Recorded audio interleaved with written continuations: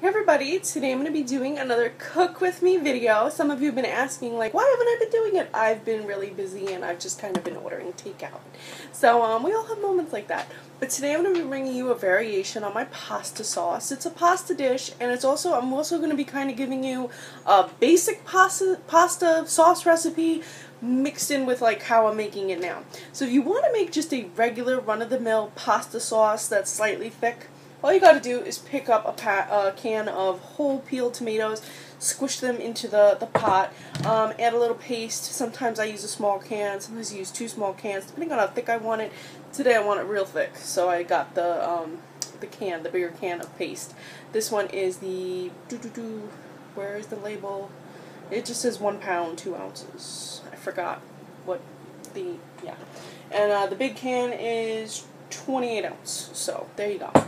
And to make the sauce, pretty much all you need is a little bit of garlic. Let that cook in some oil. And then you would need parsley. I like a lot of parsley. I've chopped mine up already. Show you this here. I've chopped it up. You can make it a little bit rougher. I like it just like this. I'm probably going to even add more.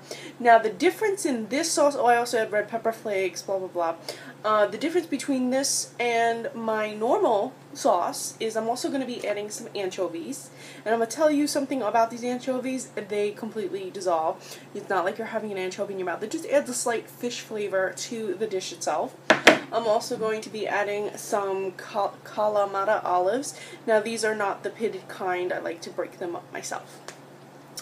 And this one's going to be really garlicky. Usually I'll use 2 cloves of garlic for my normal sauce. I'm going to be using about 5 for this one. So it's going to be slightly different, and I'm going to serve this over spaghetti.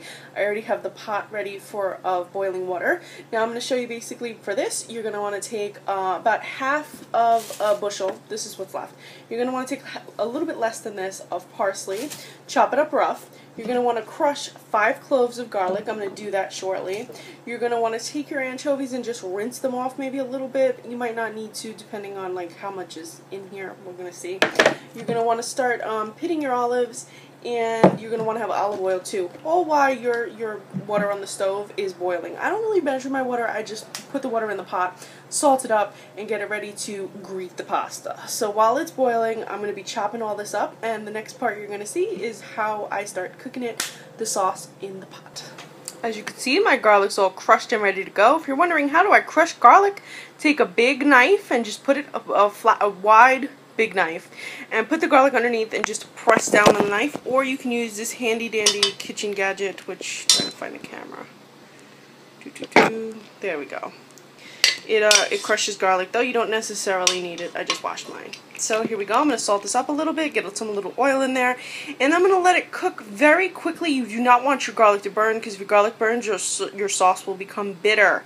So keep that frying pan moving once you add the oil and salt. By the way, if you're wondering how much oil I use, I just kind of look at it, and that helps me determine how much I should use. I don't really have a precise measurement in terms of oil, just enough to like kind of coat the pan.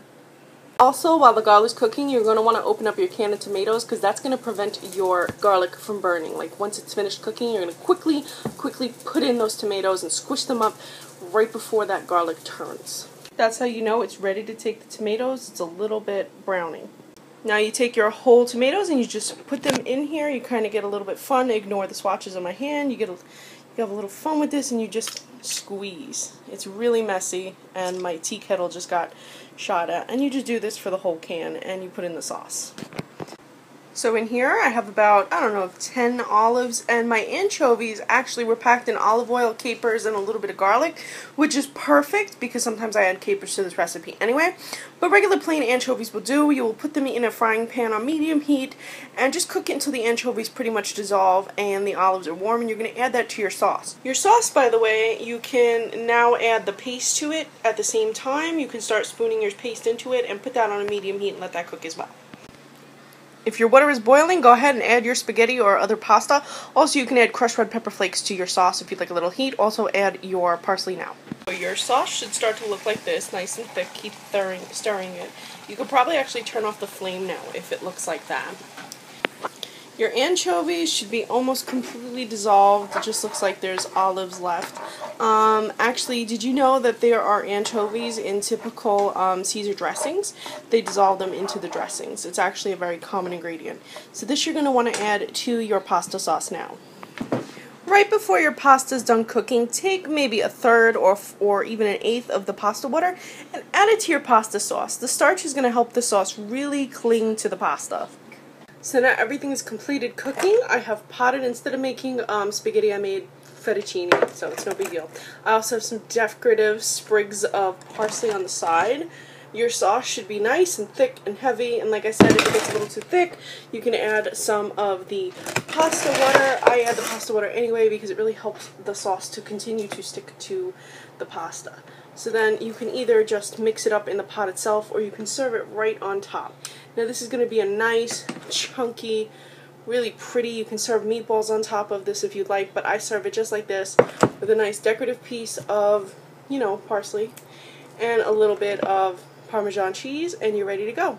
I hope you enjoyed this cook with me video. I know it's a little bit different, it's not as healthy as the other ones, but nonetheless we all need some comfort food and some cheat days, right? Anyway guys, thank you so much for watching. Please check out my fashion blog, which subscribe to it, that would be great. And check out my Instagram, I'm Recycled Stardust. Thank you so much for watching.